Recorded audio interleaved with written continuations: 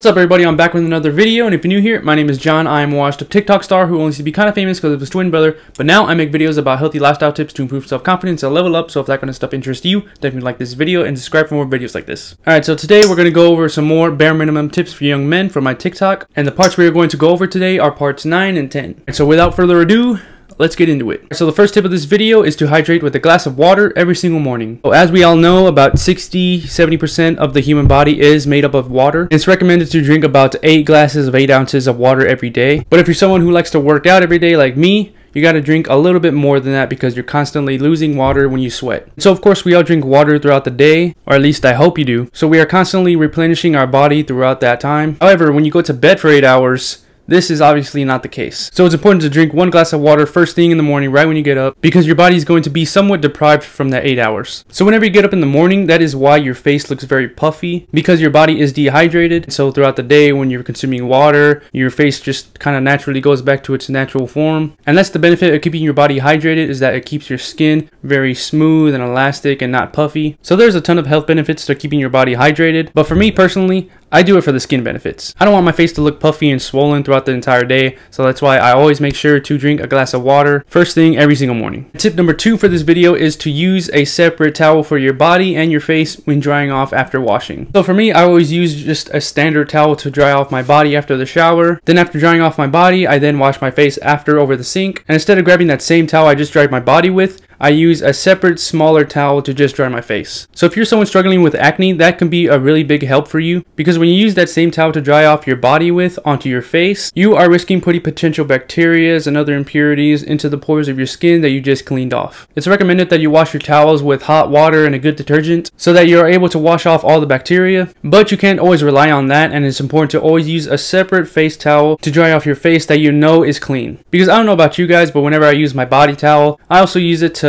wipe the sink and sometimes the water that falls on the floor and just other dirty surface areas around the house, and that can definitely build up over time on the towel. Regardless if you're washing it, there still might be a little bit of bacteria lingering, so it's always definitely a risk of acne breakouts whenever you use that same body towel like I do, and then using it to dry off your face. But as for a separate little face towel that I specifically use only for my face and not cleaning off any other surfaces around the house or in the bathroom, therefore it's not going to collect as much bacteria, it's most likely definitely going to be 100% clean after every single wash. So yeah, if you're someone struggling with acne right now, just go ahead and implement this tip if you're not doing it already, and this might be the only thing you need to do to prevent the breakouts, assuming that you are taking the other necessary precautions when it comes to skincare. So yeah, go ahead and try that out, but also remember to always use a very good detergent as well. Next tip of this video, tip number 3, is to either sell or donate your old clothes. I'm sure everyone has a bunch of clothes in their closet right now that they don't even wear, or probably doesn't even fit them anymore, but they still have it for, I don't know, nostalgia. But that's just taking up a bunch of room in your closet, and it's kind of hoarding to a degree. So whenever you have some spare time on your hands, just take the time to go in your closet, clean it out, organize it, just gather up all the clothes that you don't need or wear anymore, and you could donate it or make some cash off of it. You can sell it online like on OfferUp or Facebook Marketplace, or there are even some stores like around my area. There's a place called Plato's Closet. It's basically a thrift store, but instead of getting clothes donated to them, they'll actually buy the used clothes that you don't want off of you. You won't make much money from it. I mean, sometimes you could bring them like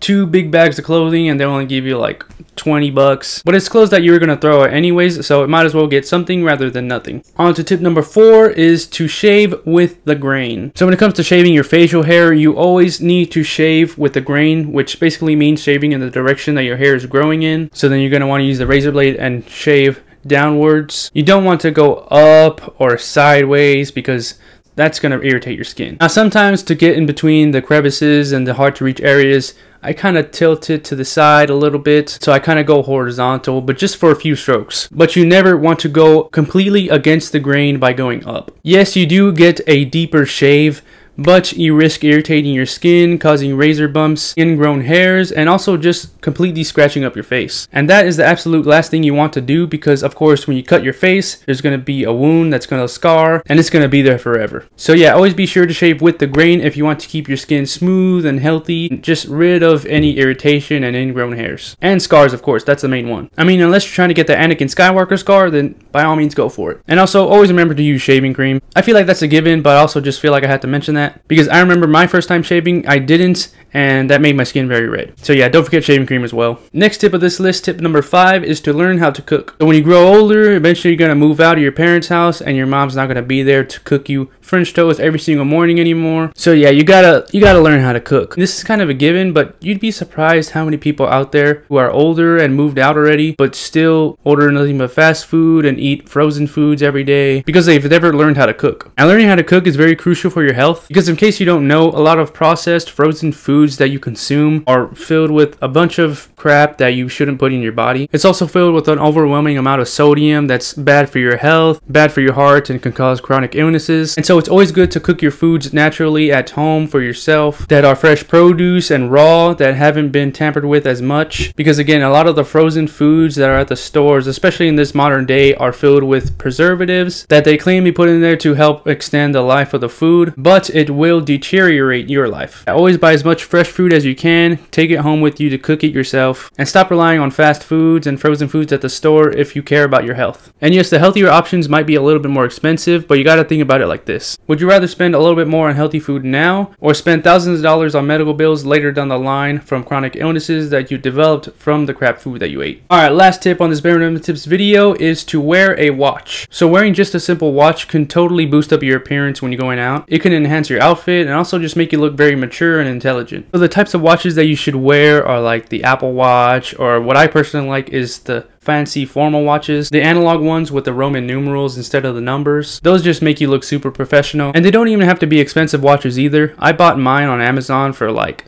$40 or $50, I think. So I actually have it right here, and as you can see, it looks very fancy, very exquisite, but it was honestly super cheap. There's a lot more inexpensive options on Amazon that you can look for. I don't think this tip is just for like the high successful men with a lot of money. You don't have to spend tens of thousands of dollars on a watch. Just find one off Amazon like I did, or even go on OfferUp or Facebook Marketplace, look around your area and see who is selling a high quality watch for maybe like half the price or even less. Just make sure it's not some old waterproof G-Shock that you've had since like the 8th grade. And if you're a young man or an adult, I definitely recommend not wearing those. It just kind of looks childish, and you should really upgrade to an Apple Watch or some other high-end digital type watch like that. Alright, so those were 6 more bare minimum tips for young men, parts 9 and 10. And also, in case you don't know, I started a new channel recently called Jeepers John Reacts. I just talk about the modern Western societal decay and the whole dating catastrophe. And some of the clips I react to can get kind of crazy and just totally ridiculous, so you're going to want to watch. So if you enjoyed this video, make sure to like and subscribe, because it does help support my channel so that I can keep creating videos for you guys. That was all I had for this video. I hope you learned something of value today. I hope you learned something from my mistakes to better yourself, and until then,